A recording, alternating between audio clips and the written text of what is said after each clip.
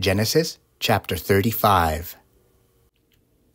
And God said unto Jacob, Arise, go up to Bethel and dwell there, and make there an altar unto God that appeared unto thee when thou fleddest from the face of Esau thy brother. Then Jacob said unto his household, and to all that were with him, Put away the strange gods that are among you, and be clean, and change your garments.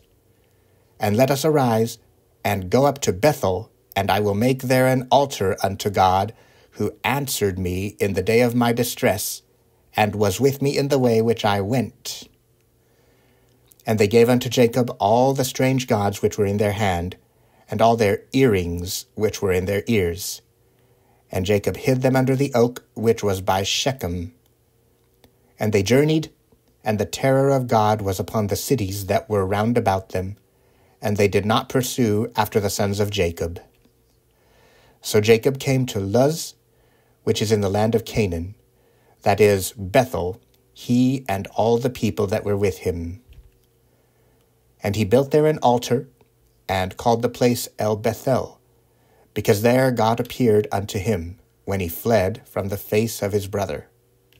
But Deborah, Rebekah's nurse, died, and she was buried beneath Bethel under an oak, and the name of it was called Allon-Beshieth.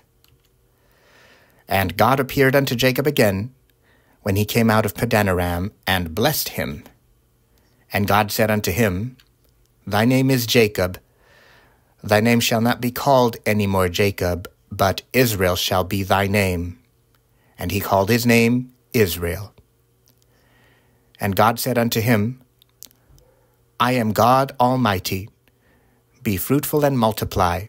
A nation and a company of nations shall be of thee, and kings shall come out of thy loins. And the land which I gave Abraham and Isaac, to thee I will give it, and to thy seed after thee will I give the land. And God went up from him in the place where he talked with him. And Jacob set up a pillar in the place where he talked with him, even a pillar of stone, and he poured a drink offering thereon, and he poured oil thereon.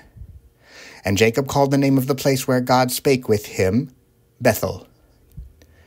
And they journeyed from Bethel, and there was but a little way to come to Ephrath. And Rachel travailed, and she had hard labor. And it came to pass, when she was in hard labor, that the midwives said unto her, Fear not, thou shalt have this son also. And it came to pass, as her soul was in departing, for she died, that she called his name Benoni, but his father called him Benjamin. And Rachel died, and was buried in the way to Ephrath, which is Bethlehem. And Jacob set a pillar upon her grave, that is the pillar of Rachel's grave unto this day. And Israel journeyed, and spread his tent beyond the tower of Etar. And it came to pass, when Israel dwelt in that land, that Reuben went and lay with Bilhah his father's concubine, and Israel heard it.